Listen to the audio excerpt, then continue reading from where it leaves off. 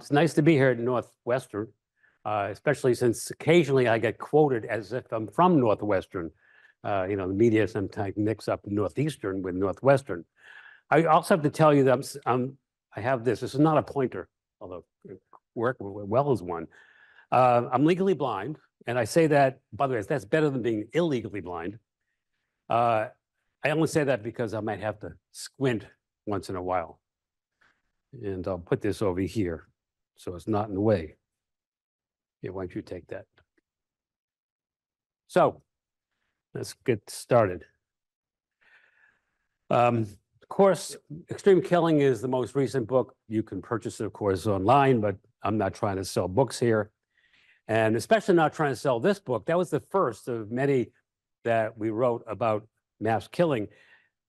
And the only reason I show that is for the credentials, the idea to let you know that I've been working on this topic for over 40 years, because that's me, the one on the left. Obviously, I don't look like that anymore, but that shows you how long I've been working on this topic. But back then, back in the 80s, I started in 1982. Back in the 80s, no one was talking about mass shootings, certainly not academic, not the public either. Yeah, but we did have cases back then, some really big ones. For example, 21 killed at the McDonald's restaurant in San Ysidro, California, which the Daily News, New York Daily News, called Mass McMurder and Big Mac Attack. Great headlines, I guess. We had 23 people killed at Luby's Cafeteria in Killeen, Texas.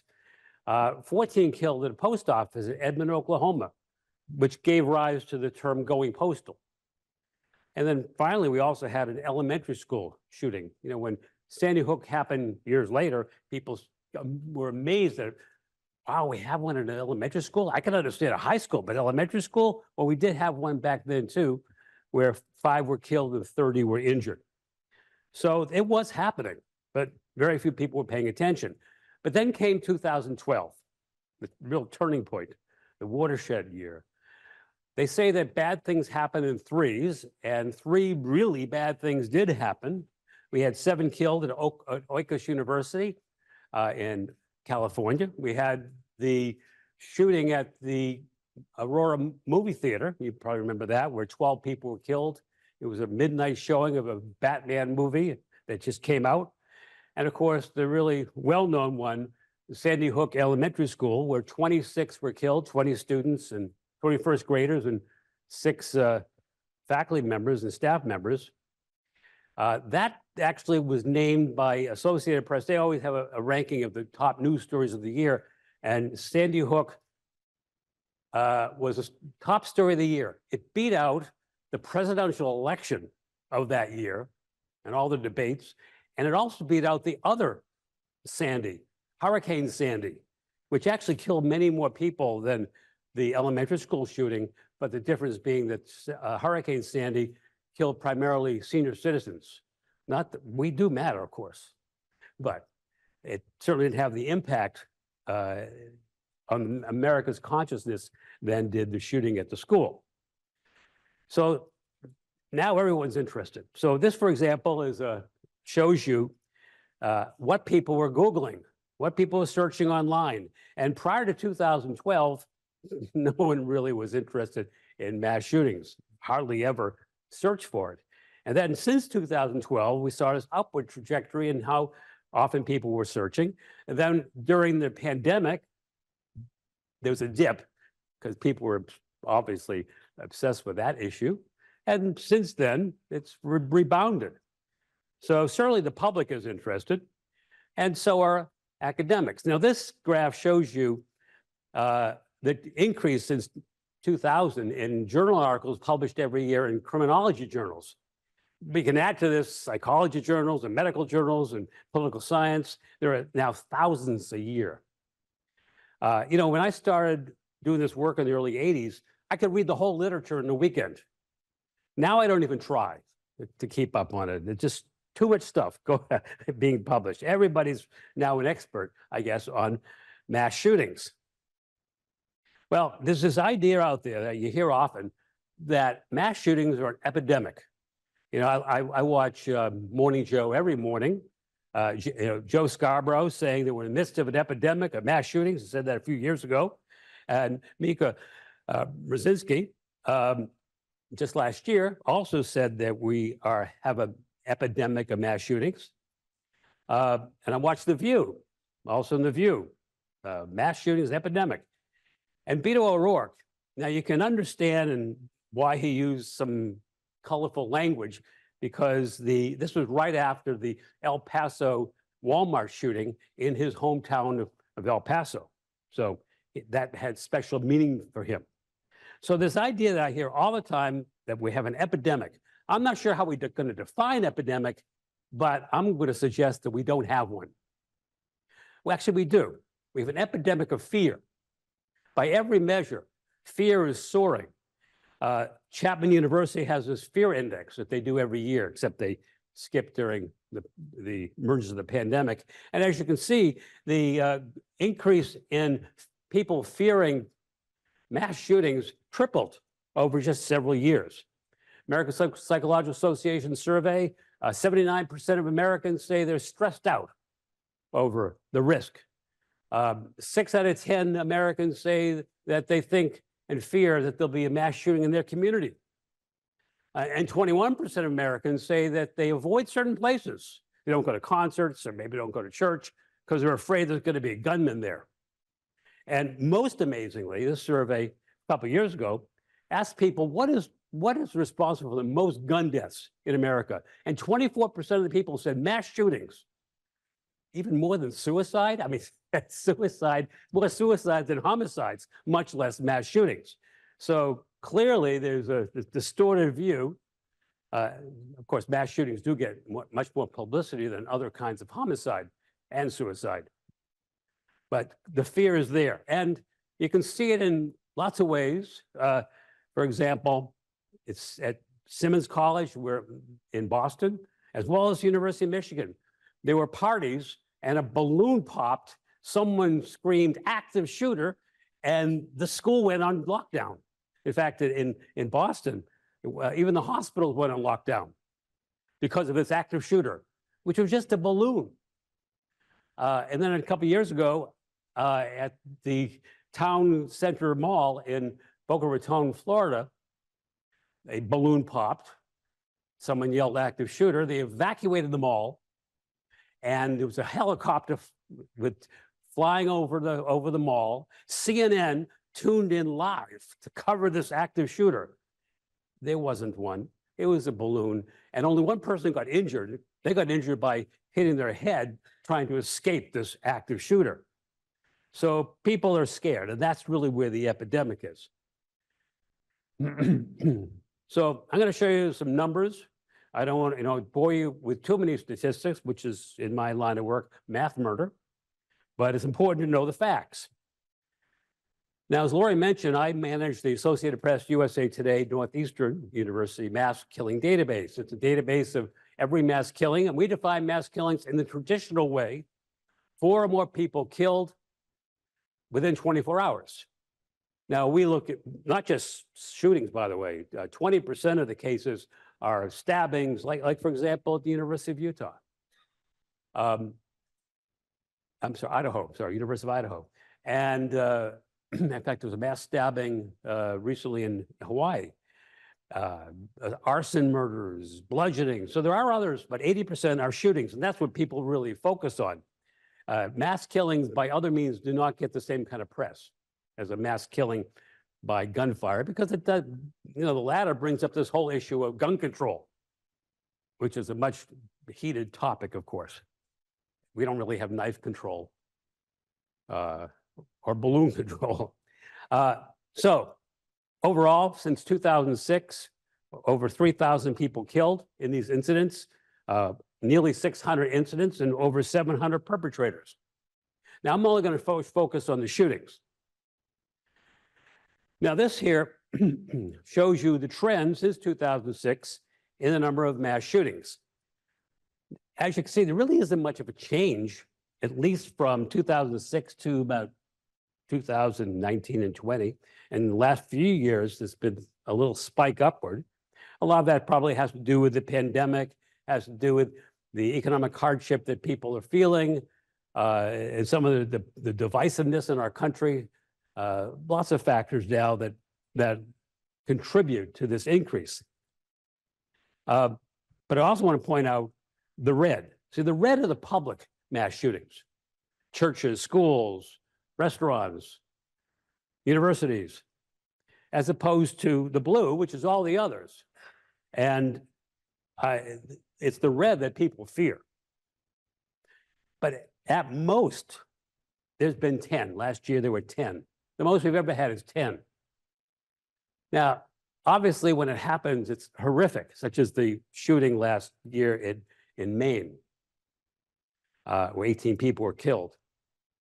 And when that happened, it's horrible. But it's still 10 perpetrators, so it's hard to call that an epidemic. And as I mentioned, the public incidents, which are in red here, are a relatively small share. 23% of mass shootings are in public places.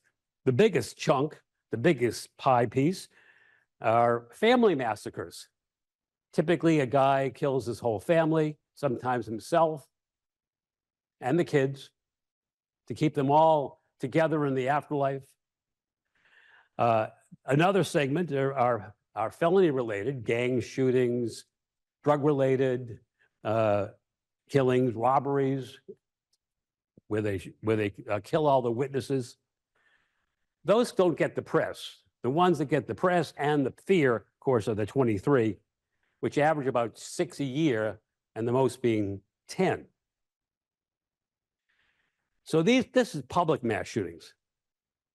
And they have increased over the years, over the decades. As you can see, back in the 80s and 90s, they were an average around 2 or 3 a year. Now it's averaging about 6 a year.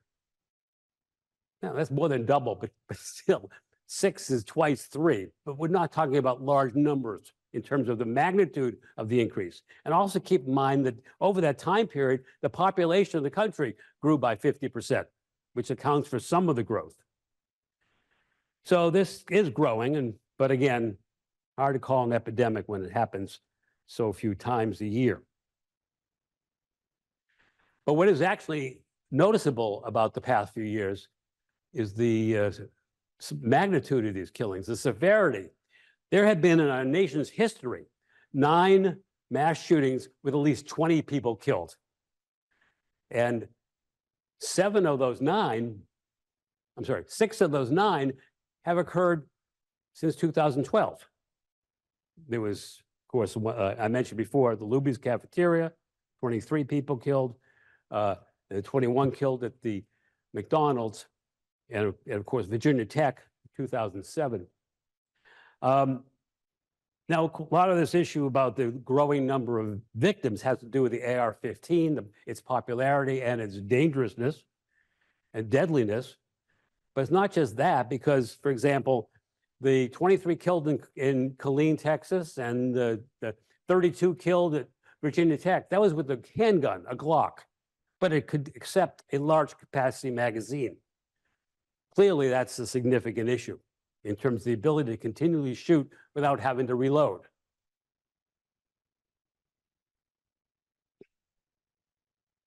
So why this disconnect between this idea that people have that it's an epidemic, and I get asked all the time about this raging epidemic, and the numbers which really don't support that?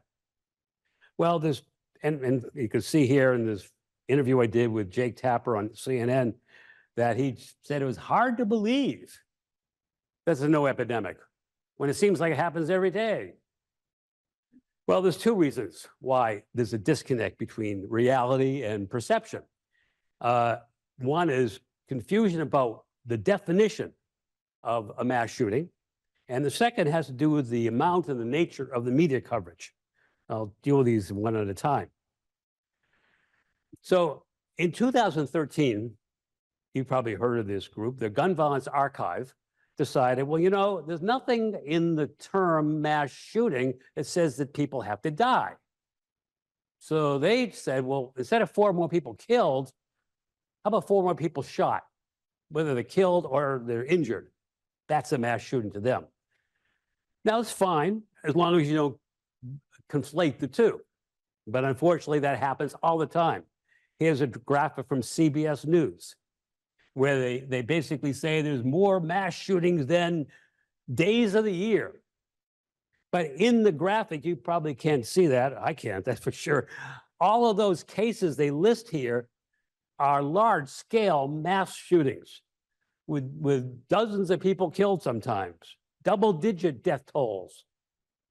So it does seem, if you look at this slide, at this image on the graphic that was on television, that these kind of things that are listed here are happening daily. Well, I respect the work that they do at the Gun Violence Archive, but let's also understand that the average number of people killed in these mass shootings is 1. And half of the cases, no one's killed. And 75% of the cases, 0 or 1 deaths. Now, a few of them have large numbers. So just over almost 6% of their hundreds a year, hundreds and hundreds a year. Last year, over 600. Only 6% are mass killings, which is the traditional definition. 4 more people killed by gunfire. It's something I've been using for 4 decades, and it's something actually the FBI used as well. Okay, whoops, something happened here. You see it? How do I, oh, it's because, thank you. Okay, so so we have to be very careful when we define this and then cite statistics. Unfortunately, that doesn't always happen. New York Times, you'd think they would get it right. New York Times uses the Gun Violence Archive definition. Washington Post, by the way, uses our data set. And a lot of media outlets like the Gun Violence Archive because the numbers are big. You know, I mean, talk about hundreds. It sounds really important, scary, awful. Much more so than the dozens a year of mass killings. But you have to be careful. So here's this article that came out in May 2021, right after a mass shooting that occurred in Colorado Springs, where the guy was mad because his girlfriend did not invite him to a birthday party that she was having for her relatives. He was so angry, he killed her and her relatives. What a party pooper. Anyway, here we see this list here. Partial list of mass shootings in the United States. This list is every single one of every single mass killing by gunfire that happened that year. It's the entire list of mass killings. But they say this is the incomplete list. And these are many more. Yeah, but those many more aren't anything like this. So, and they don't say that. So it's very easy to get confused, that mass confusion, because they conflate these two definitions. So that's a big problem. And why constantly people say to me, oh, this happens hundreds of times. And I say, no, 4 or more people killed doesn't happen that often. Yeah, it does. I read in the newspaper. All right, let me talk about schools. We've all been to school. Some of you have kids in school, or grandkids in school. Obviously, a big concern. Yeah, it's not a new concern. Back in 2001, Dan Rather, CBS News, declared school shootings in this country as an epidemic. And more recently, too, The Nation magazine, the epidemic of school shootings. And we've had many widely publicized, very well-known cases. You know, you got Parkland, of course, in 2018, and Uvalde 2 years ago. So it does seem like it's horrific. Obviously, you know, when children are killed, it has a special impact on America's consciousness. So these cases with so many people killed has a big impact, clearly. But epidemic, we'll see. But a fear, again, we have the issue of fear.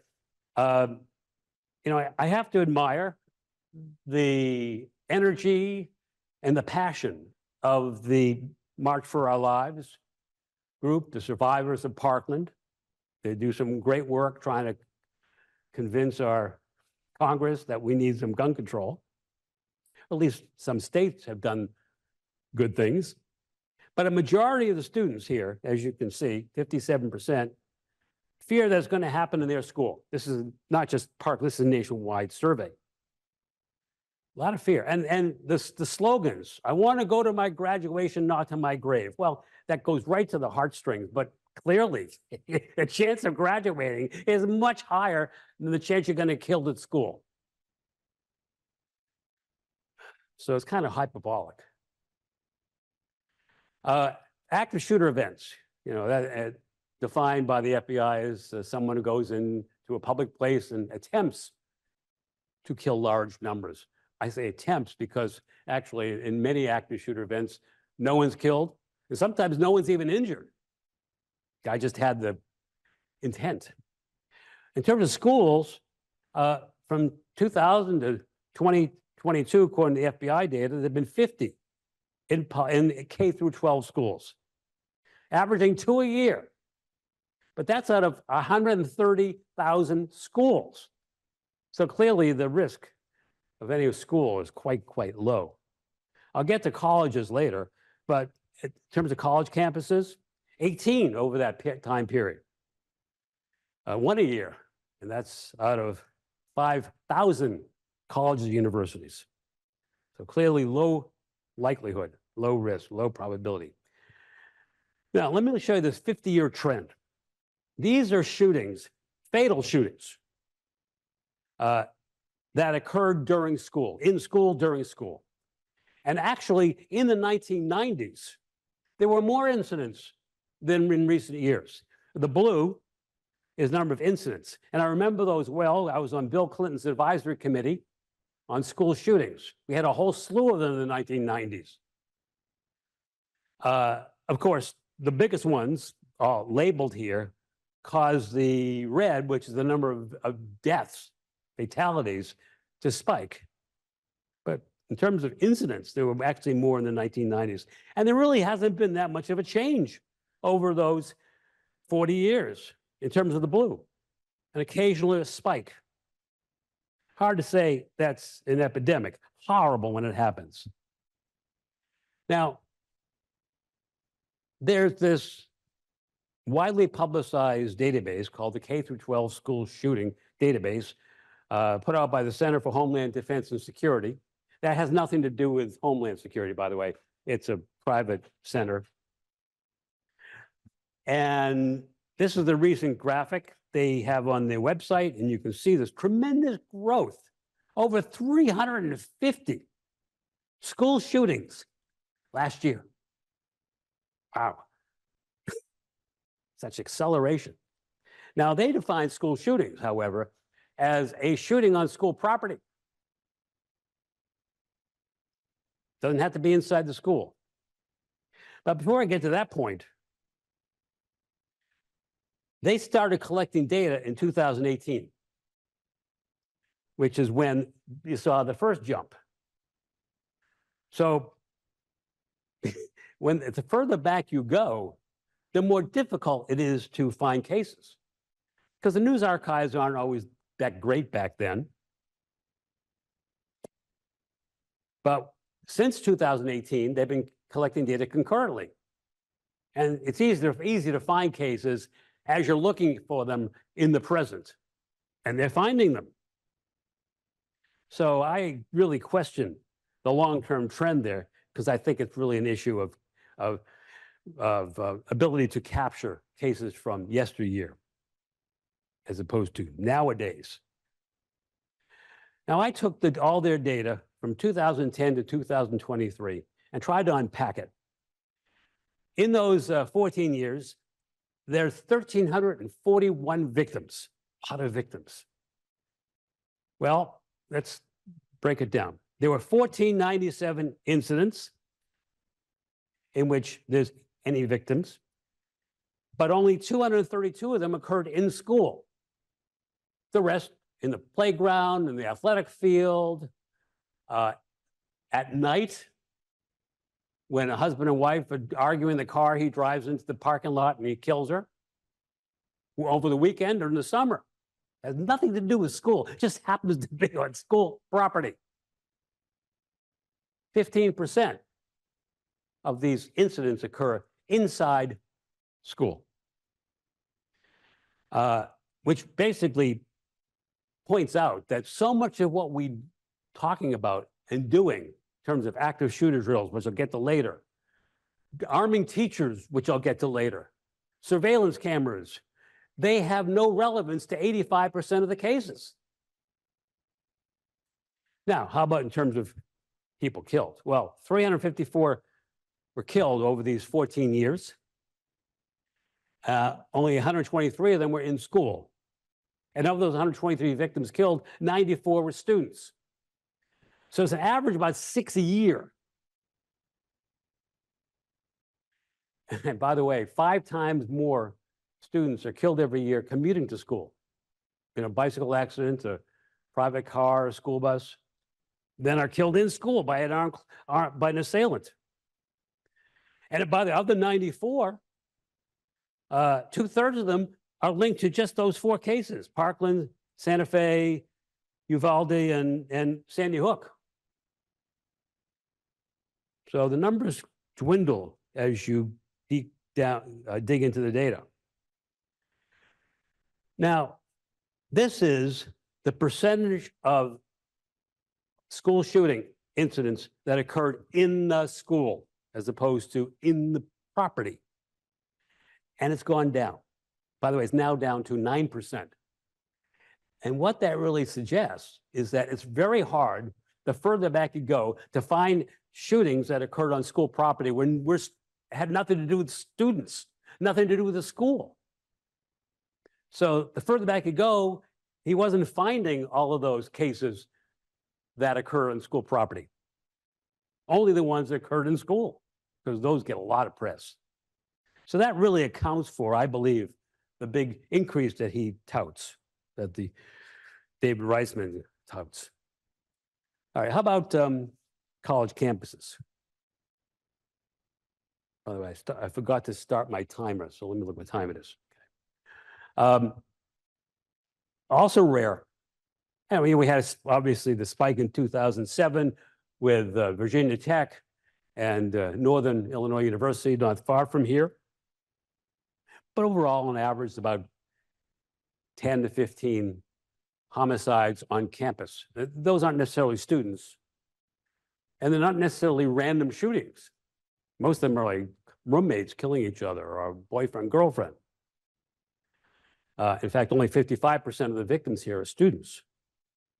So I know that when it happens, parents of college students start asking, what's your lockdown procedure? As if you can lock down a campus. I understand the kids are off, the kids are not under their watchful eye, and they worry in the wake of a shooting at Michigan State, for example, or UNLV. But again, hasn't really increased. And by the way, this is the whole, you probably can't read them, but this is a list of all the multiple fatality shootings at college campuses going back to the early 1990s. So over 30 years and 27 incidents, about 1 a year. And 118 victims. And by the way, the most likely perpetrators of these are not undergraduates, like Cho from Virginia Tech, but graduate students, law students, medical students, and former medical law or graduate students. For many of these students, they lose balance in their lives. They spend all the time in the library or the lab. They subsist on Doritos and pizza, forsaking all their friends and relationships, maybe their marriages. And when it comes to the time, after many, many years of pursuing that degree single-mindedly, they find out that they're just not going to get it. They don't pass the bar or the medical exams, or whatever your exam is, or they don't get their PhD, they don't finish their PhD. They had nothing to fall back on, and they're really bitter because they feel they've been strung along. And many of them in these situations have gone on rampages, killing the faculty who they blame. All right, the other issue I mentioned before has to do with publicity. And, you know, I mentioned before they're shooting at an elementary school in Stockton, California, which no one remembers. It wasn't covered on television because those are the 80s.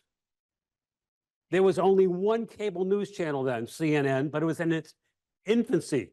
Didn't have much of a market. And we didn't have all the satellite trucks, the helicopters beaming images into living rooms. So when this happened, you know, the traditional TV stations weren't about to preempt days of our lives in General Hospital. They had nothing to show. So they say, oh, there's a bulletin, there's been a shooting, we'll talk about it at 11, or maybe the next day when they get some video. But when Sandy Hook happened, the media was there very quickly. Yeah, it was right outside of New York. And I remember that I was working for NBC then as a news analyst, and it was media everywhere. And they were there so quickly that images of children being let out of this school with tears still fresh in their eyes were shown in high definition in people's living rooms. Made it feel like it was happening down the street. Had a tremendous effect. Unlike previous cases in the 80s and the 90s that were not covered live. And then Virginia Tech, I remember that very well. That was Marathon Monday in the city of Boston. You know, we had the Boston Marathon. And I ran the marathon that day. I know I don't look it, but I did. I ran the marathon, but I ran the width of it. 26.2 feet. Most people do the length, you know. And I was exhausted. And I went and got some pasta. Anyway, I got home, turned to the TV set, and there was marathon coverage of shooting at Virginia Tech. And as the death toll rose, the anchors were getting giddy. Oh, now there's 6 killed. Oh, now it's 8. Oh, now it's 13. It's now the largest school shooting in history. Oh, now it's 20, and now it's 30. It's the largest shooting in America. People get excited when things are records. It's the deadliest, it's the worst, it's the biggest, it's the baddest. As if, well, let me give an example. I was at an event in my neighborhood shortly after the shooting at the movie theater in Aurora, Colorado, where 12 people were killed. And one of the people there was one of our local anchors in the news. And she said to me, is that movie theater shooting the largest mass killing of all time? I said, no, that would be the Oklahoma City bombing. Oh, that's a bombing. I mean, shooting. This is the largest shooting ever. I said, no, that would be Anders Breivik, killed 77 in Norway. Oh, that's Norway, she said. I meant the United States. Largest shooting, United States? Nope, that was Virginia Tech, 32 people killed. Oh. Well, what? They said, what if I take the number of people killed, 12, and add to it the number of people injured, 58, that's 70. Is that the largest shooting in American history? I said, yeah. Okay, good, because that's what I'm going to lead with on the news tomorrow. Had to find some way it was a record, make it more important. I mean, look at this headline. Texas school shooting, kills 10, deadliest since Parkland. It was 3 months later. Deadliest since 3 months. People love records. Problem is, records are made to be broken, and they sometimes challenge a copycat to try to break the record. Adam Lanza, the shooter at Sandy Hook, specifically was trying to outdo Anders Breivik. Didn't come close, but he did kill 26 plus his mother the night before. So they said, you know, would it be any less serious if it wasn't a record? No, not that hyper focus on records. All right, there's a movement in this country to not name names are show faces of criminals in the news, mass shooters, I mean. There was an open letter to the press signed by 142 criminologists. I refused to sign because I didn't agree. It didn't seem logical. If you killed 2 people, you can be in the newspaper, 3 people in the newspaper, or 4, forget it. Or serial killers, we make movies about them. Or gangsters like Whitey Bulger. But the thing is, it's the act, not the actor, that like-minded people applaud. There are people who were so thrilled, white supremacists, thrilled with what happened in Walmart in Texas. They don't know the guy's name. They wouldn't be able to pick his face out of a lineup. They just like what he did. We're not going to have a news blackout on what these people do. So I believe that the basic facts about the perpetrator, that's news. Now, sometimes they do cross the line. For example, again, New York Times, Sung-Yi Cho, the shooter at Virginia Tech, as you may recall, after killing 2 people in the dorm, he went to the post office to mail videos to NBC, hoping they'll show them. And they did, unfortunately. And New York Times got it, and they put this picture on the front page above the fold of him brandishing weapons. Shows him being so powerful. I have no problem with the headshot, but this, and we get so much fluff about them. You know, with the Las Vegas shooter, we know his shoe size, what he ate the night of the shooting, his favorite casino games, they like karaoke. And here is a picture of on his high school tennis team that's been all over the news, on the websites, as if that's a warning sign, being a high school tennis player. My granddaughter just was the captain of her high school tennis team, so hopefully that's definitely not true. Sometimes we go from news reporting to celebrity watch by this excessive fluff. It humanizes the killers. And I know this, I was another CNN appearance. The host got so angry when I suggested that too much publicity makes it celebrity watch. I wasn't criticizing her or CNN. I was just talking about the general state of affairs, but she took it personally. I'd much prefer stories that focus on strength and resilience as opposed to misery, like the citizens of El Paso lining up to give blood for people they don't even know. And absolutely, can the media stop using the word manifesto? The shooters don't use it. You know, if you look it up, manifesto is a policy statement of someone who's prominent, not a criminal, not a mass killer. And the one good thing that Dylan Roof said, the shooter at the South Carolina church, says, don't call my writings a manifesto. It's just a bunch of rants. Thank you, Dylan, for that one important piece of information. There's this notion of contagion. And it really got a boost by a study done by a statistician from Arizona, Sherry Towers, in 2015, who showed by analyzing the USA Today data, which was the precursor of the database I manage, that looking at the timing of killings, that after a mass shooting, the risk of there being another one increases for 13 days. Got a lot of press. But the thing is, she didn't include in her analysis any measure of how much publicity they get. Most mass shootings get hardly any. Gang shootings don't get much. Family killings don't get much, except in the local area. If a mass shooting doesn't get publicity, how can it have an impact on other ones?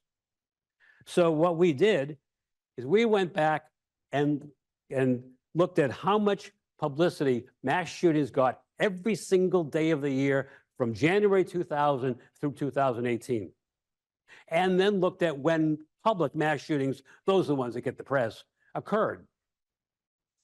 We use a technique called multivariate point processing, multivariate point process modeling. It basically looks at the timing, but also includes covariates like how much publicity. And what we found basically is that mass shootings create a lot of publicity, as you can see. Starts high, starts dissipating for after a couple of weeks. But mass shootings do not rise. Mass shootings do not create, I'm sorry, mass shootings create publicity, but publicity does not create mass shootings. Doesn't. But there's other kinds of contagion. Public obsession, endless talk and worry about an event. That does have some contagion. The best example is, again, back in the 1990s, there were between 1996 and 2001, there were 8 multiple victim shootings at schools with at least 4 people killed. I mean, at least 2 people killed, at least 4 people shot. There were 8 of them. That was when Bill Clinton got involved. The Department of Education sent to every school in America a pamphlet called warning signs. Things like a child who brings a weapon to school. That's a warning sign, they claimed. How insightful. And then Dan Rather, after one that occurred in March of 2001, said the epidemic. Then there was not another one for 4 years. I don't think it was Dan Rather's declaring an epidemic that caused a lull of 4 years. No, it was 9/11, because after the March of 2001 incident, we had summertime, no school shootings in summertime. Then we had September 2001. And after that, no one was talking about school shootings. Everything was, the press, public, everything was about terrorism, Al-Qaeda. And once we stopped talking about it, we've no longer fueled the contagion that told kids and normalized the idea, if you don't like your classmates, you're angry with them, shoot them.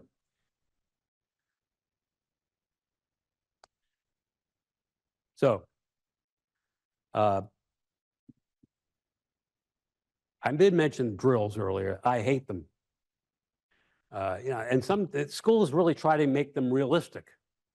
They use fake blood, have some guy running around with a gun.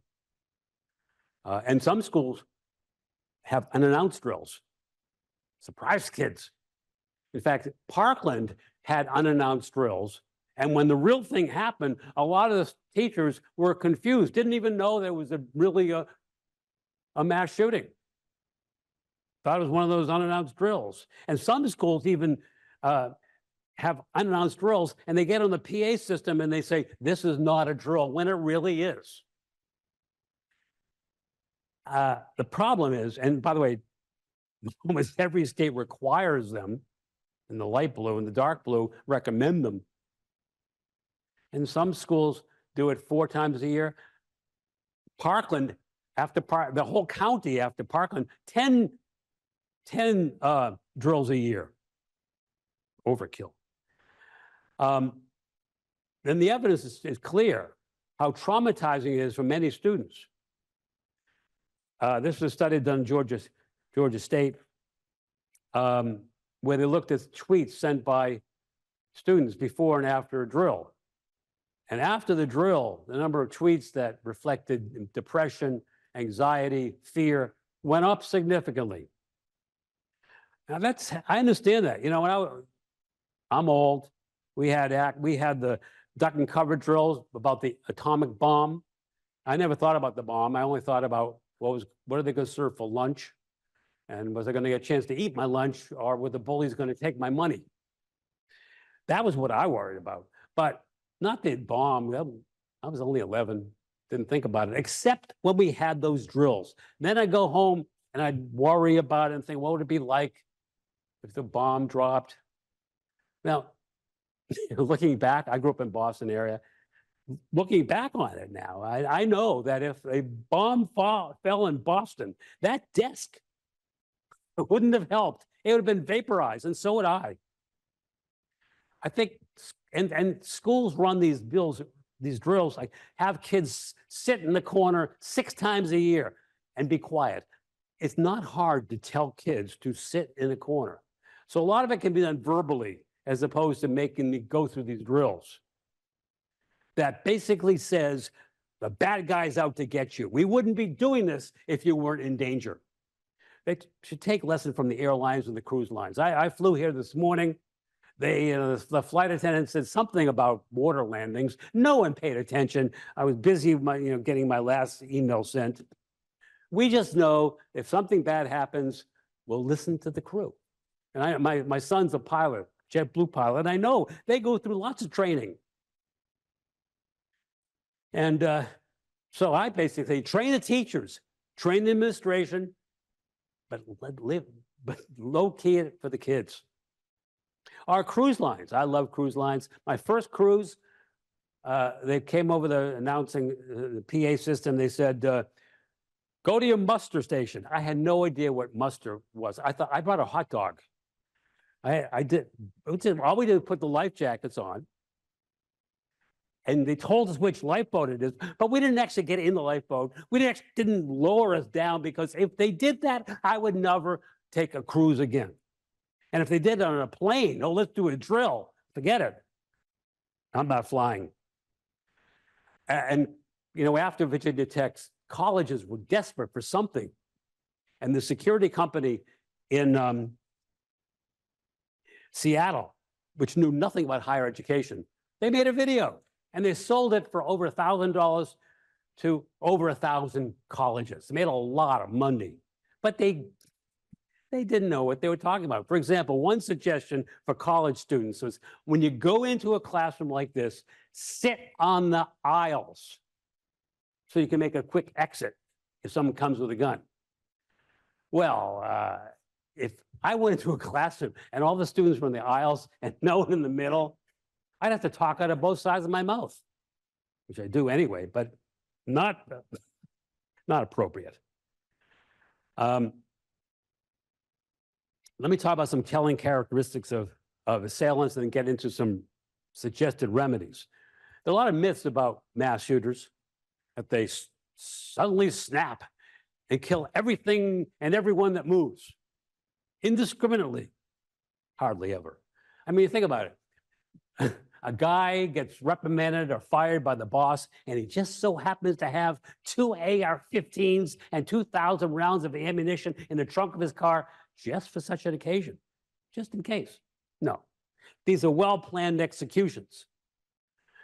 And yeah, some kill strangers who are in the wrong place at the wrong time, but most kill people they know for reasons that to them are real. Also, very few of them are psychotic. We'd like to believe that well, they're different. They're all crazy guys. They're high on drugs or alcohol. Very few, by the way, high on drugs or alcohol when they go through these shootings. It takes a lot of clear thinking to carry out these rampages. And sometimes they're very selective. This is a Michael McDermott who killed 7 near my hometown at his workplace. He was so pissed off because he owed money to the IRS, and the IRS made a deal with his employer that they were going to garnish his wages. He thought that would show tremendous disloyalty by his company. So one day, it was Christmas, he went into work. Work was closed, went into work, brought guns. Next day after Christmas, walked in, got his guns, and started shooting. But only people in human resources and accounting, because those were the enemy. Those are the bad guys. Everybody else left alone. Very selective. And according to FBI study, 2/3 of these guys are active shooters. They plan for months what they're going to do, not spontaneous. I mean, the great example, of course, is the Columbine shooters. They planned for a year.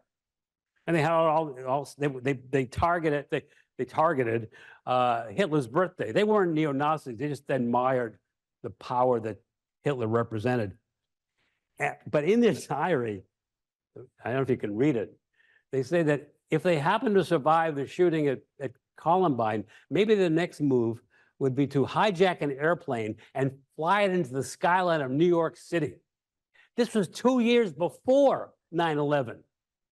You know, when 9/11 happened, people said, who could imagine? It's unfathomable that someone would use an airplane as a weapon. Well, these kids thought of it.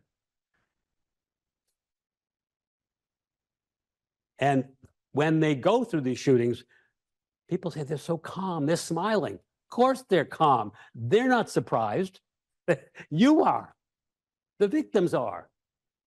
And they're happy because they've been planning this for months. And finally, the day of reckoning has come. And they're really happy about it. All right. Sometimes we do the right thing, but for the wrong reason. Now, lots of people, as you know, like to point to, well, we just need to improve mental health. It's not a gun issue. They deflect from that. Now, I didn't say Obama did, but this interesting speech he gave in Hartford, Connecticut, not long after the Sandy Hook shooting. We need to help people struggling with mental health problems get the treatment they need before it's too late. Well, why? Is it so? For whom is the concern? Are you so concerned about the well-being of the mentally ill, or are you concerned about the well-being of the people they may shoot? It's the latter, which only reinforces the stigma associated with mental illness. And the data show, that the Columbia data set that some of you have seen, that only about 5% of mass shooters reflect severe mental illness and psychosis. Yeah, there's another 25% that are depressed. That makes sense. I mean, happy people don't do this. But you really can't blame them for mental illness. And the other thing about it is, mass shooters, they see themselves as victims of injustice. The boss doesn't give me the raise. The wife doesn't understand me. They want treatment, not psychological treatment. They want fair treatment. And if you offer them psychological treatment, they say, hell no, nothing wrong with me. It's just treat me fairly, everything will be cool. So, but the thing is, expanding mental health in this country is the right thing to do for the millions of Americans who could benefit. Will it prevent mass shootings? I don't think so. But at least it gets people talking. But then we don't talk about expanding mental health on some random Tuesday. We do it the day after a mass shooting, which by conflating mass shooting and mental illness, we reinforce that stigma. Guns. Lots of good ideas. Joe Biden talked about a lot of them last year. And the irony is that mass shootings have the greatest impact in creating some energy and momentum toward gun control. But they are the least likely homicide to be prevented by it. Because these guys are very determined. They will find a way to get the gun that they need. For example, I looked at, let's say, universal background checks, which I support, truly. I looked at all the public mass shooters from 2000 on, and how many of them are prohibited by federal law? That is, they had a criminal record, felony record, or they had been institutionalized involuntarily. And 2/3 could buy a gun legally. They didn't have that. And the 1/3 that couldn't buy it legally, they found other ways. Private sale, stealing, borrowing the parents, for example, or relatives, building a gun, a ghost gun, like by a kit. There's ways, if they really determine, they will get it. Doesn't mean we shouldn't do this. I think we should. But what really has an effect, and we looked at state by state, that the states that had permits to purchase, which is a much more thorough background check than what the FBI does. Those states, and there's about 9 states that have that, have significantly lower rates of mass shootings. And the states that have bans on large capacity magazines, they have significantly fewer casualties, deaths and injuries when they do occur. That has a significant effect. Now, there is a wrong place for guns. This idea that teachers should be armed. Many states now allow it. Concealed carry for teachers, for the faculty. You know, for teachers, marksmanship is about A's and B's, not guns and ammo. They should be educating students, not executing them. You know, we don't have cops teaching math, and we shouldn't have math teachers being cops. On college campuses, I'm getting near the end because I'm about a little over. When Virginia Tech happened, there was one state, Utah, that allowed anyone with a permit to have a gun on campus.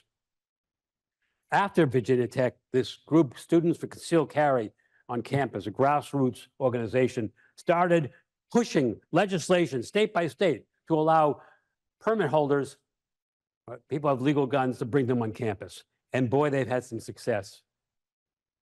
Only 10 states prohibit it. Mine and yours, I'm happy to say, in the green. I don't think these guns have a place on college campuses because when you have depression, suicide, excessive drinking, and drug use, you don't want to throw guns into that mix.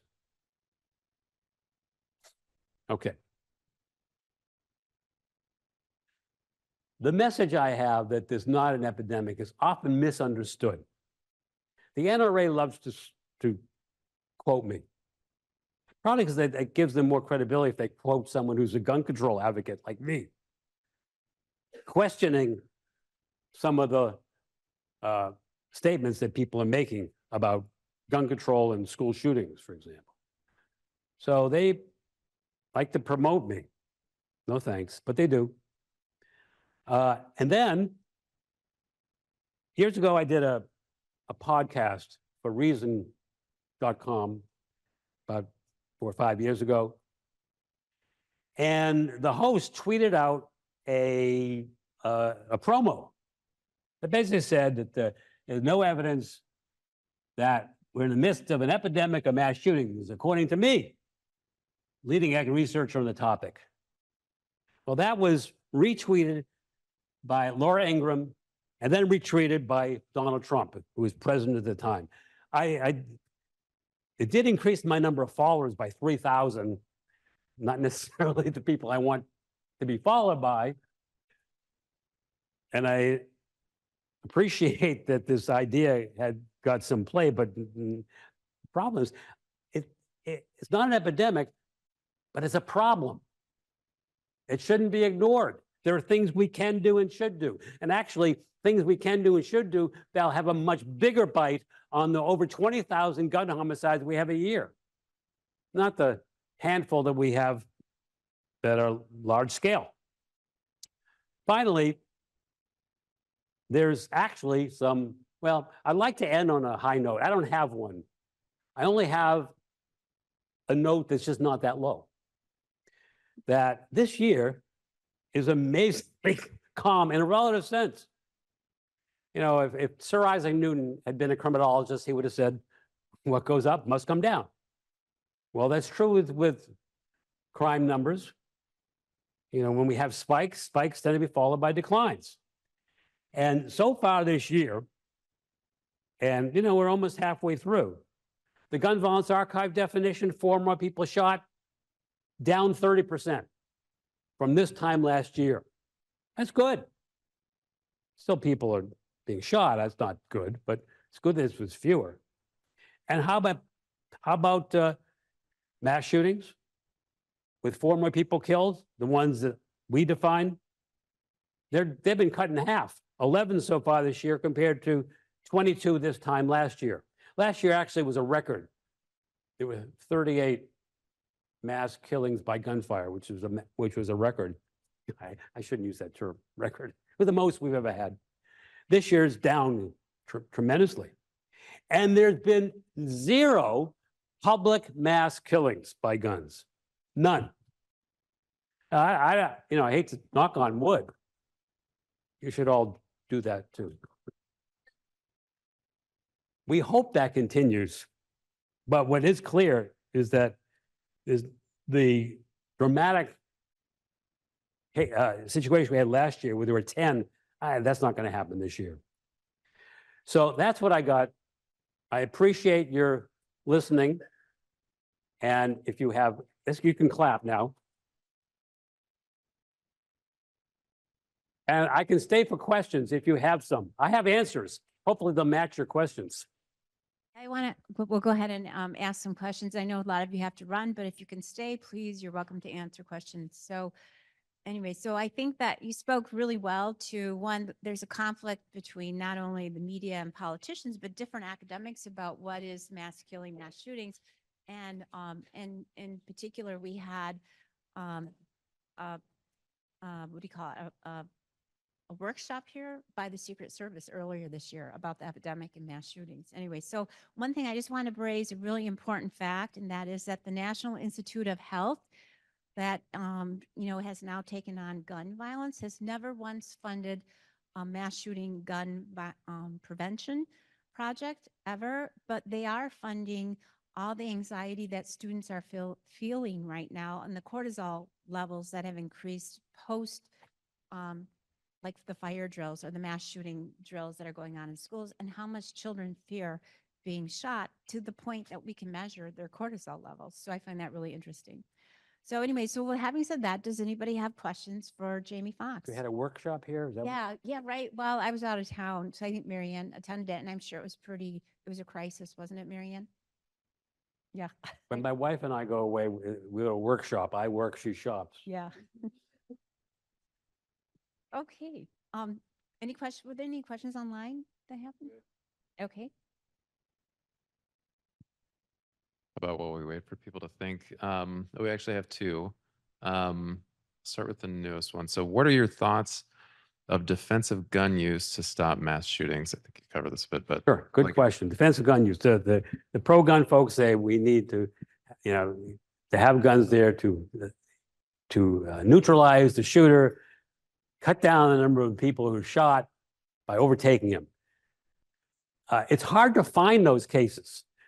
There, for example, I know several cases where people were in states where there's a lot of concealed carry, and what happens when the shooting starts, they run.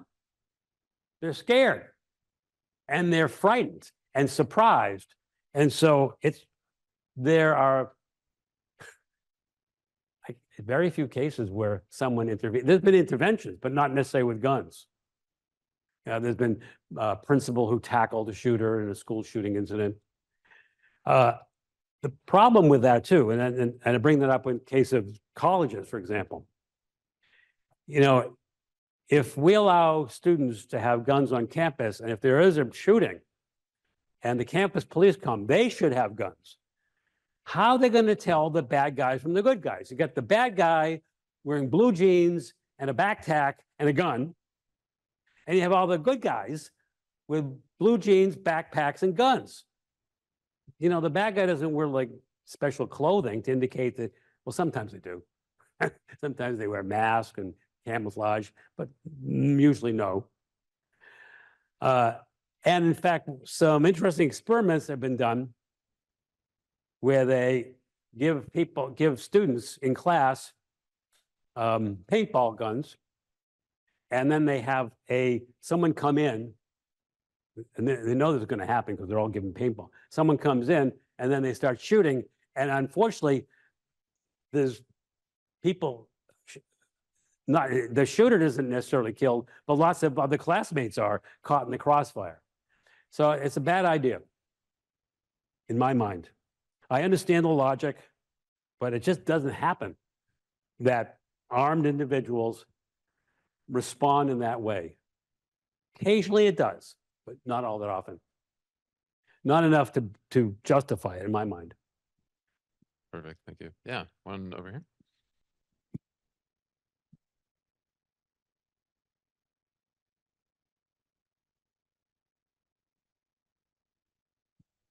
So, could you speak to the role that gender plays within mass shootings? I know Brenda Spencer is the only female that comes to mind as far as someone who carries out a mass shooting? In terms of the victims, In terms of, no, the perpetrators. oh, Like Brenda Spencer, the Cleveland elementary shooter in '79. yeah. She was a woman, a young girl. So, is there, There were only very few female mass shooters, 5%. And the ones that there are tend to be family annihilators. They kill their kids and then themselves and reunite the family in the afterlife. It's called suicide by proxy, by seeing the kids as an extension of her. Not a lot of cases of women. I mean, it was a shopping mall in Springfield, Pennsylvania. A woman who was mentally ill brought a AK-47 to the mall and started shooting, killed 3. So it does happen, but not a lot. I mean, look, homicide is a male thing. 90% of homicides are committed by men. And when it comes to the most extreme homicides, it's 95% are men. Now, victims, the more female victims than male. But that's because in the family cases, which are almost half the mass shootings, the family cases, you have the wife who's female, and then you have the kids who are 50-50. So you'll have slightly more females victims. I know there have been people who suggest that some of the school shooters have specifically gone after females. And the evidence in terms of the numbers don't really back it up. Oh, let me say one other thing. Then there's this whole, we had the trans issue. And there's been a couple over the years committed by trans individuals. And when it happened, boy, that gave the fodder to the anti-trans folks to say, oh, look, they're mass shooters. Well, actually, when you do the rate, they're not more likely, they're actually less likely to be mass shooters. Yes, another question? So, apologize if I'm asking a question that you had presented in the message I got in here halfway through, but I was curious about we talking about common themes of the mass shooters, and I saw a little bit about domestic violence and mental illness and the like, but was there would you look at past activities? Past what? That activities that the individuals were involved with, such as gaming or sports or non-sports or things like that, would be other examples. Subjects they studied in school, were there other, and not, right, I get you're trying to maybe find predictors at that point, isolation, things like that. Was there anything that teased out that way? Not that, you'd get some preventable ideas there, but at least what was anything like that come out? Well, first of all, generally, there are several factors that are very common among mass shooters. Social isolation is one of them. That they live alone, or they live with others, but not people they can relay their problems to. So they don't have a support system, and they don't have a reality check. So when they think that they are being singled out and mistreated by the company, they have no one around to say, hey, let's think about this rationally. You're not the only one who X, Y, and Z. So social isolation. Another factor is that mass shooters tend to externalize blame. You see, if you blame yourself for all your misfortunes and failures, you might decide to take out your feelings on yourself in terms of suicide, punishing yourself. But what's true about mass shooters, they don't see that they're the problem. So every time something bad happens in their lives, it's someone else to blame.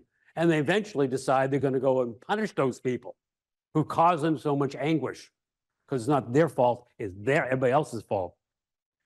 So those are some key. Also, failure. We know the failure frustration hypothesis. It's true. I mean, it's often the case with mass shooters is they have a history of failure. Problems in school, problems in relationships, problems at work. To the point that their ability to cope with life's frustrations and failures begins to wear so thin that they just don't see any hope. They don't see the idea that there's no hope. Why live? Why live? But before they take their own life, they want to get other people who they hold responsible. Now, it could be people at work. We had that yesterday in Philadelphia. 2 killed, 3 injured. It could be the family, blaming the wife. She kicked them out of the house. If I can't have the kids, no one can, especially not you, lady. So basically, blame is an important part of the equation.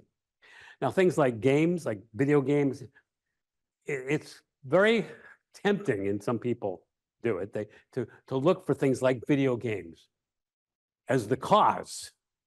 We know, for example, when Adam Lanza, the shooter at Sandy Hook, he was on the spectrum, and he spent long hours playing video games. Not all of them violent. One of his favorites was something called Dance Dance Revolution. I don't know what it really is, but it's not violent. It's a dude dancing. So essentially, the connection, when you also look at the millions of Americans who are fascinated with violence, violent movies, violent TV shows, violent video games, well, they're not mass shooters. So, it's hard to say that's a cause. Domestic violence, actually, it was interesting, but that when we had the Sutherland Springs shooting in Texas, I was actually an expert witness on that case. And when it happened, this shooter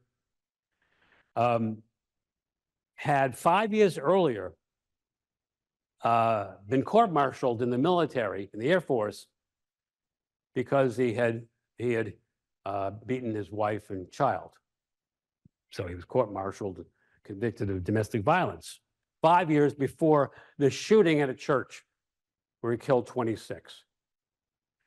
And then there was this study by Everytown for Gun Safety that said 52% of mass shootings are associated with domestic violence. And I remember I was on another CNN show right after the shooting, and this other guest starts saying that majority of mass shooters have a history of domestic violence. And I said, that's not true. It's around 20%. Oh, no, there's that study, 52%. Well, that's because the 52% are either having a history of domestic violence or the act itself is domestic violence. So when 46% of mass shootings are in the family, well, that's domestic violence. So it's very easy to misunderstand these things about cause. But essentially, even though there are common characteristics about mass shooters, those same characteristics are much more likely than the general population. Or let's say being male. I mean, 95% of mass shooters are male, but doesn't mean being male is a predictor. A lot of false positives, we say mass shooter, mass shooter, mass shooter, mass shooter. So you can't predict. The thing is you can't predict. It's a rare event, fortunately. And any rare event is impossible to predict. It's needles in haystacks. Is there a lot of work on the long-term effects of mass shootings or threats of mass shootings, active shootings on the people who were not the victims? So the school continues. What happens to the students who were not victims? Are they impacted? Well, they can be. And I can't say that there's much research on that. I know the Washington Post maintains a database where what they've done is they looked at school shootings, and then they take the enrollment of those schools. And they discount it by a certain absentee rate. And then they claim there's hundreds of thousands of children in America have been impacted by school shootings. Doesn't necessarily mean that they have significant lasting effects.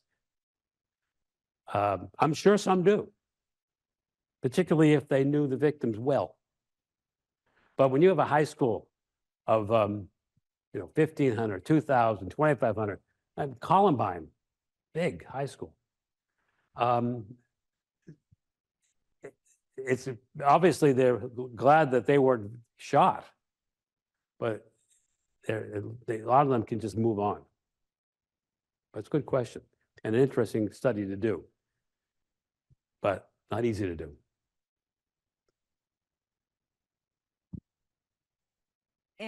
Any other question? Otherwise, I guess we're about ready to close out then.